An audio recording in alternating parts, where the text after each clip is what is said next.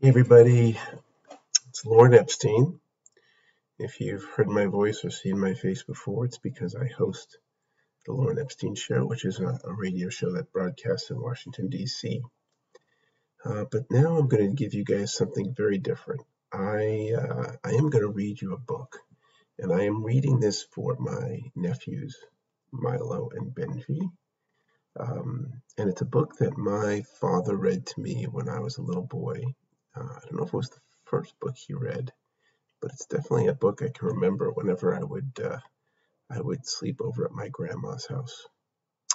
So let's begin. We'll read for a couple of minutes, and then we'll just make them into little videos. And every night you can listen to a couple of minutes of me reading to you the wonderful story of Black Beauty.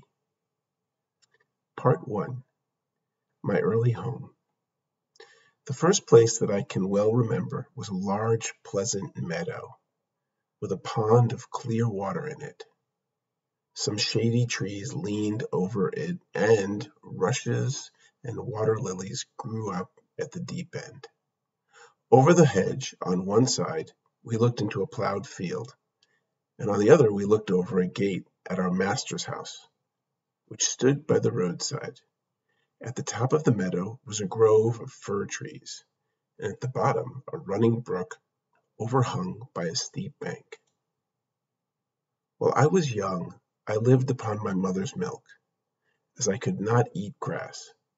In the daytime, I ran by her side, and at night I lay down close by her. When it was hot, we used to stand by the pond in the shade of the trees, and it was cold. We had a nice warm shed near the grove. As soon as I was old enough to eat grass, my mother used to go out to work in the daytime and come back in the evening. There were 6 young colts in the meadow besides me. They were older than I was. Some were nearly as large as grown-up horses. I used to run with them and had great fun. We used to gallop all together, round and round the field, as hard as we could go. Sometimes we had rather rough play, for they would frequently bite and kick as well as gallop. I know some brothers who do that. One day, when there was a good deal of kicking, my mother whined me to come to her, and then she said, "I wish you to pay attention to what I'm going to say to you. The colts who live here are very good colts, but they are cart horse colts, and of course they have not learned manners. You have been well bred and well born. Your father has a great name in these parts, and your grandfather won the cup 2 years at the Newmarket races. Your grandmother had the sweetest temper of any horse I ever knew, and I think you have never seen me kick or bite. I hope you will grow up to be gentle and good, and never learn bad ways. Do your work with a good will, lift your feet up well when you trot, and never bite or kick even in play." I'd never forgotten my mother's advice. I knew she was a wise old horse, and our master thought a great deal of her. Her name was Duchess, but he often called her Pet.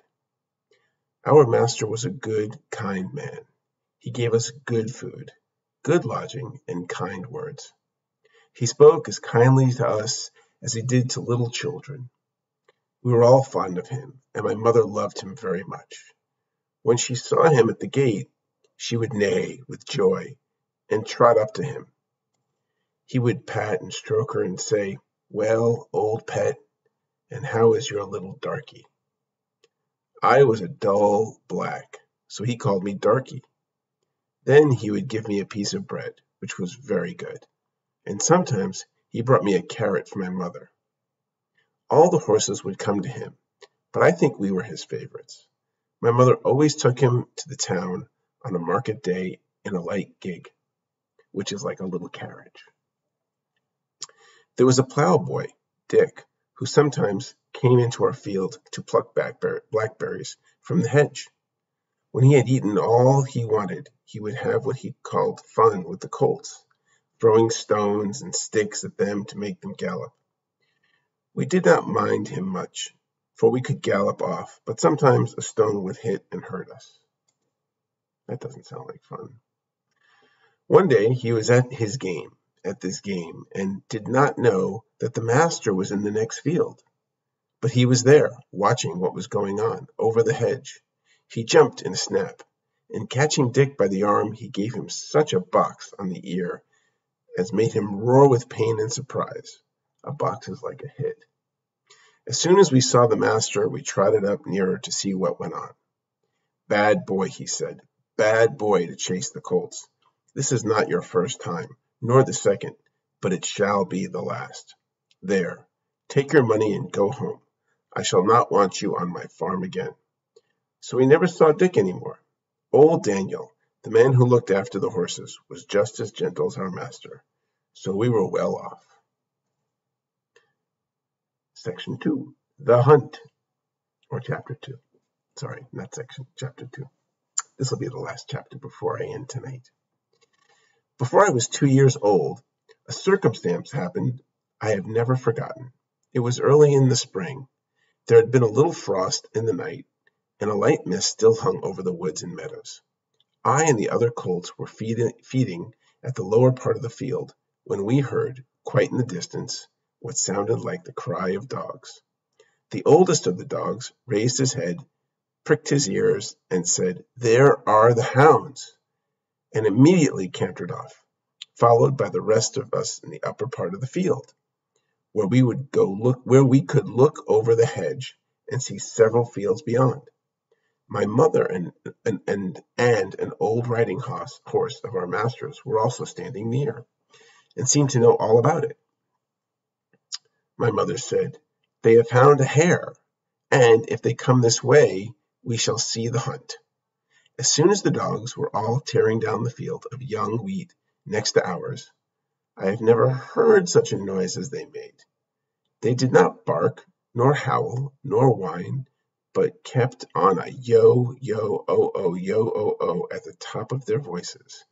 After them came a number of men on horseback, some of them in green coats, all galloping as fast as they could. The old horse snorted and looked eagerly after them, and we young colts wanted to be galloping with them, but they were soon away into the fields lower down. Here it seemed as if they had come to a stand. The dogs left off barking, and ran about every way with their noses to the ground. "They have lost the scent," the old horse said. "Perhaps the hare will get off." "What hare?" I said. "Oh, I don't know what hare. Likely enough it may be one of your own hares out in the woods. Any hare they can find will do for the dogs and men to run after." And before long the dogs began barking, "Yo, oh, again, and back they came, all together at full speed, making straight for our meadow, at the part where the high bank and hedge overhang the brook. "Now we shall see the hare," said my mother, and just then a hare, wild with fright, rushed by and made for the woods. On came the dogs. They burst over the bank, leaped the stream, and came dashing across the field, followed by the huntsmen. 6 or 8 men leaped their horses clean over, close upon the dogs. The hare tried to get through the fence. It was too thick, and she turned sharp around to make for the road, but it was too late. The dogs were upon her with all their wild cries. We heard one shriek, and that was the end of her. One of the huntsmen rode up and whipped off the dogs, who would soon have torn her to pieces. He held her up by her leg, torn and bleeding, and all the gentlemen seemed well pleased. As for me, I was so astonished that I did not at first see what was going on by the brook. But when I did look over, there was a sad sight. 2 fine horses were down. One was struggling in the stream, and the other was groaning on the grass. One of the riders was getting out of the water, covered with mud. The other lay quite still. "His neck is broke," said my mother. "And serve him right too," said one of the colts. I thought the same, but my mother did not join with us. "Well, no," she said, "you must not say that. But though I am an old horse and have seen and heard a great deal, I have never yet could make out why men are so fond of this sport. They often hurt themselves, often spoil good horses and tear up fields, and all for a hare or a fox or a stag, that they could get more easily some other way. But we are only horses and don't know. While my mother was saying this, we stood and looked on. Many of the riders had gone to the young men, gone by the young man. But my master, who had been watching what was going on, was the first to raise him. His head fell back, and his arms dug down, and everyone looked very serious. There was no noise now. Even the dogs were quiet, and seemed to know something was wrong. They carried him to our master's house. I heard afterward that it was young George Gordon, the squire's only son, a fine, tall young man, and the pride of the family. There was now riding off in all directions to the doctor's, to the farrier's, and no doubt to Squire Gordon's, to let him know about his son.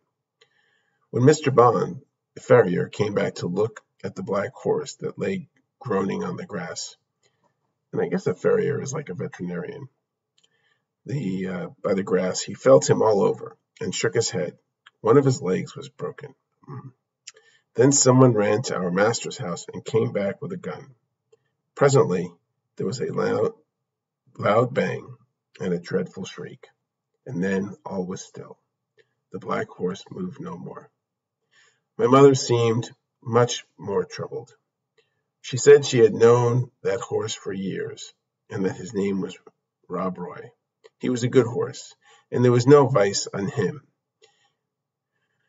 She never would go to that part of the field afterwards.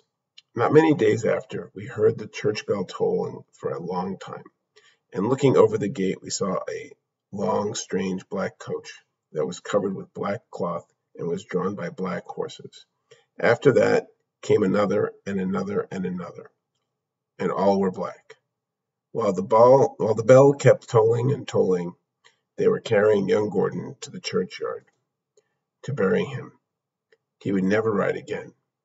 What they did with Rob Roy, I never knew, but 'twas all for one little hare. And on that, we're at 12 minutes. I guess a lot longer than I thought. We're going to stop. So good night and sleep tight, and we'll read more tomorrow.